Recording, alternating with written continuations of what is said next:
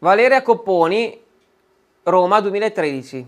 Il figlio mio tornerà sulla terra nella gloria per fare di voi la sua stirpe eletta. Nulla mancherà per soddisfare tutte le vostre esigenze. Preparatevi perché fino ad ora non avete visto nulla di così meravigliosamente splendente. Le vostre luci vi sembreranno lumicini senza valore. La luce di mio figlio farà risplendere le tenebre e tutto splenderà di vera luce. Giacarei 2012. Presto ci sarà la seconda Pentecoste con la discesa dello Spirito Santo sul mondo intero, rinnovandolo, purificandolo, santificando e trasformandolo nel giardino della Santissima Trinità, un piccolo paradiso sulla terra, dove i giusti vivranno felici per sempre, dove contempleranno meraviglie mai viste.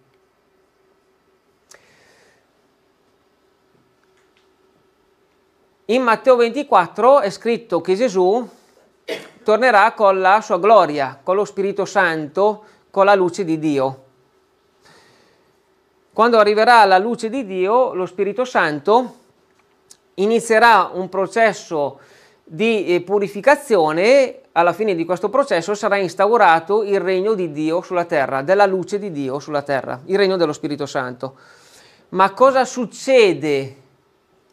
Cosa succederà quando ci sarà questo impatto con la luce di Dio? Vediamo.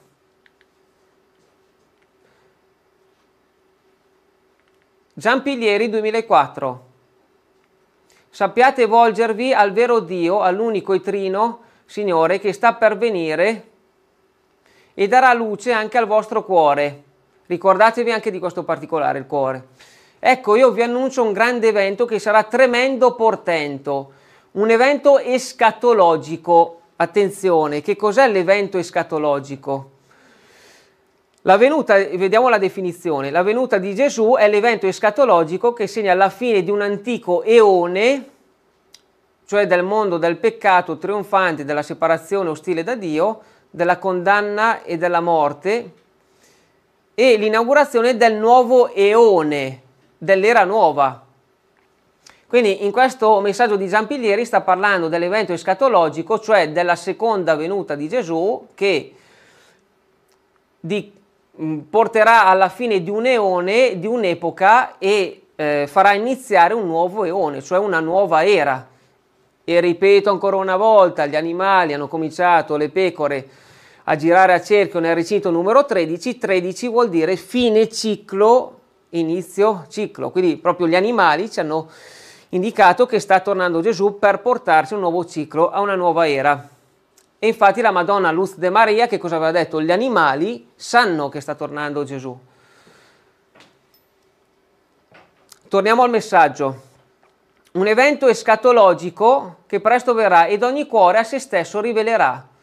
Vedrete la vostra vita con caratteri di fuoco dal primo istante della vostra nascita fino al momento in cui questo evento avverrà.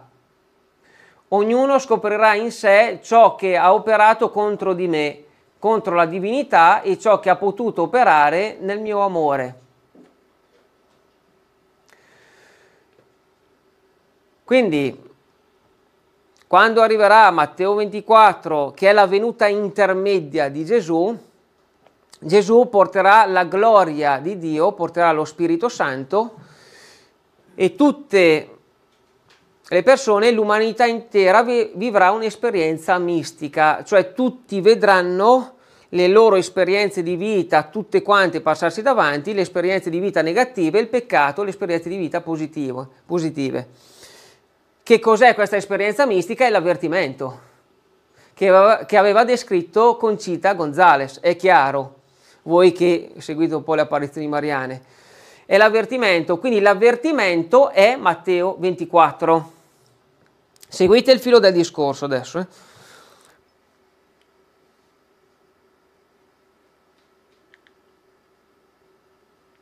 Anguera, 2007. Voi vedrete tutta la vostra vita, tutto vi sarà mostrato come in uno specchio. Dio vi darà la possibilità del pentimento. Egli vuole salvarvi. sarà un avviso di Dio, l'avvertimento, l'avviso.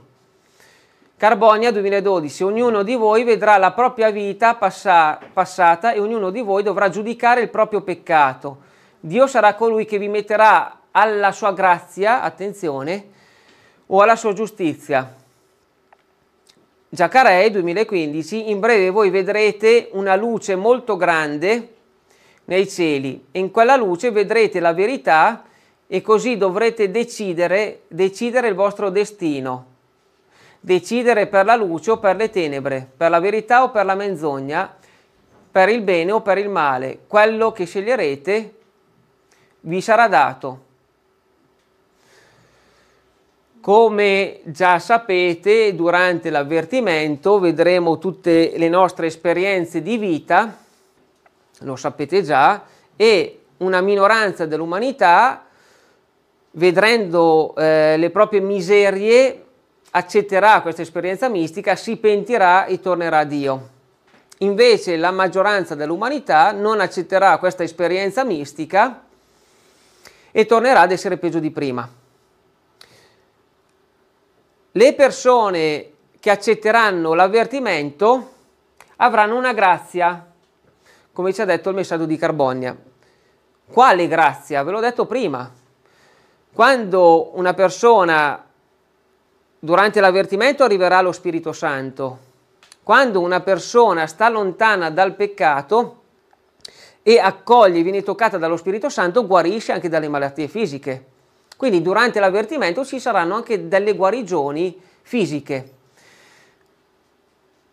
A livello fisico, infatti Conchita Gonzalez cosa aveva detto? Ci sarà l'avvertimento, poi nel luogo di apparizione ci sarà un segno, una colonna di luce che toccherà il luogo di apparizione e ci sarà un miracolo. Durante questo miracolo le persone presenti guariranno fisicamente da qualsiasi malattia. È tutto collegato, è quello che devo dirvi, quindi cercate di ascoltare, naturalmente se non vi ricordate poi metterò il video su YouTube. Ecuador, Cuenca, 1990. Spegnete il telefono. Perché sto registrando? Tutto qua. No, ma non preoccuparti. Alla fine di tutte le apparizioni nel mondo lascerò un grande segno in questo luogo e in tutti quelli dove sono stata. Oliveto Citra 2022, Partinico, grotta del santuario Maria Santissima del Ponte in Sicilia. È una vecchia apparizione mariana che è stata fatta passare come leggenda, invece sono state delle vere apparizioni. Dopo che vi sarà rivelata ogni cosa, accadranno eventi nuovi dove faranno parlare il mondo e la Sicilia si abbasserà a questa umile grotta, ricorrendo tutti qui per le guarigioni, per le conversioni. Carbonia 2022. Presto voi vedrete le grazie che riceverete in questo luogo, guarigioni infinite succederanno assieme a grandi esorcismi in questo luogo a Carbonia. Figli miei, i doni che il Signore vi ha promesso sono ormai su di voi. Sarete grandi nel mondo e sarete grandi per i vostri fratelli, perché interverrete in loro aiuto. Quindi il famoso miracolo non sarà soltanto nelle apparizioni di Garabandal, ma il famoso miracolo, l'effusione dello Spirito Santo, si verificherà anche in altri luoghi di apparizione. Quindi durante il miracolo guariranno fisicamente tante persone in vari luoghi di apparizione. Però la Madonna a Carbonia, nel messaggio di Carbonia, che cosa ci è stato detto? Che sarete grandi nei confronti dei vostri fratelli. Perché? Perché state attenti, molto attenti. Anguera 2005. Gli uomini vedranno un giovedì. Coraggio, Dio è con voi. San Bonico 495, messaggio numero 495. tanta gente che non crede si meraviglierà di tutto quello che succederà, perché io darò un segno grandissimo. Questo segno sarà in tutto il mondo, ma partirà di giovedì. Quindi questo grande miracolo, questo grande segno, l'effusione dello Spirito Santo nei luoghi di apparizione, avverrà un giovedì, come ci hanno detto questi due messaggi, ma anche Conchita Gonzalez ci aveva detto che il miracolo accadrà un giovedì. Il giovedì che giorno è?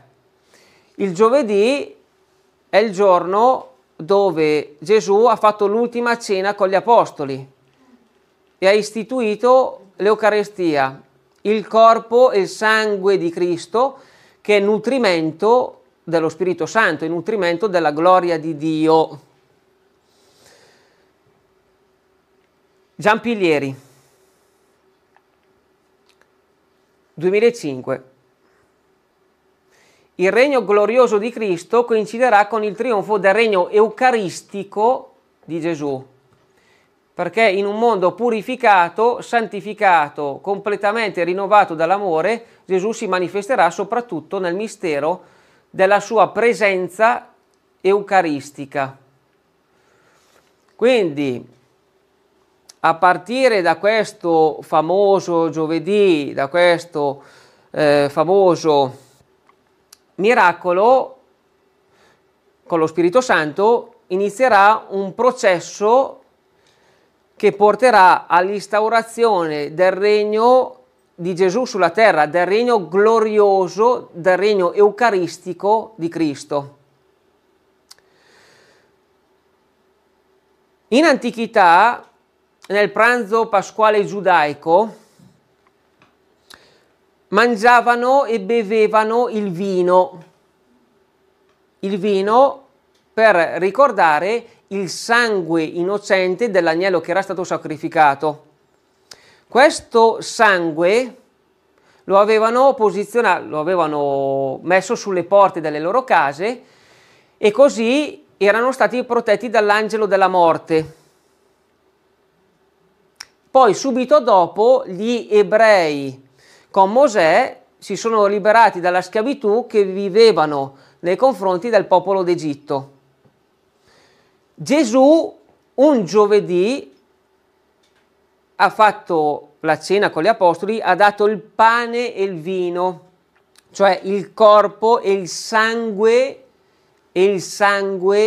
di Cristo. Poi che cosa è successo? Gesù subito dopo è morto da innocente per noi sulla croce. Si è sacrificato esattamente come aveva fatto, come era stato sacrificato l'agnello innocente. Quindi Gesù ha sostituito il sacrificio dell'agnello. Infatti Gesù è anche chiamato, come sapete, l'agnello di Dio che toglie i peccati del mondo. Quindi, quando arriverà questo famoso giovedì, come in antichità, esattamente come in antichità, gli apostoli degli ultimi tempi che saranno presenti nei luoghi di apparizione saranno protetti dall'angelo della morte e si libereranno da una condizione di schiavitù che vivranno in un modo evidente. Ma attenzione, il giovedì è anche il giorno, voi guardatelo, fate ricerca, di ordinanza sacerdotale. Quindi a partire da quel famoso giovedì gli apostoli degli ultimi tempi saranno protetti dall'angelo della morte, usciranno dalle condizioni di schiavitù e saranno ordinati come sacerdoti della nuova era, cioè acquisiranno delle potenzialità, acquisiranno dei doni.